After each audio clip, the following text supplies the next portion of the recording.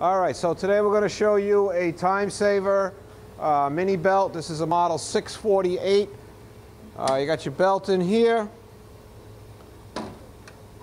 and you got your conveyor belt on the bottom. Now this machine's a little different than some other ones. This has actually a permanent magnet mounted underneath the contact drum here, so that you don't have a rubber belt like a regular conveyor belt. You actually have the same belt that's used up here, abrasive belt. This is generally used for very thin pieces that when they go through, and they have to be magnetic, that they get held underneath the abrasive wheel and compound wheel as it passes underneath and not flung out. So that's what that's all about. So let me go ahead and turn this on for you. It's 220 volts. No, excuse me, it's 440 volts. 440 volts, three-phase.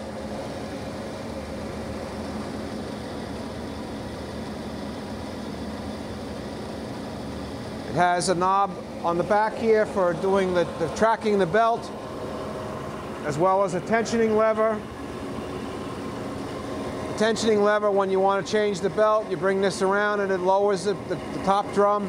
It's spring-loaded, and this is your adjustment here for your belt tracking. And then the whole apparatus goes up and down.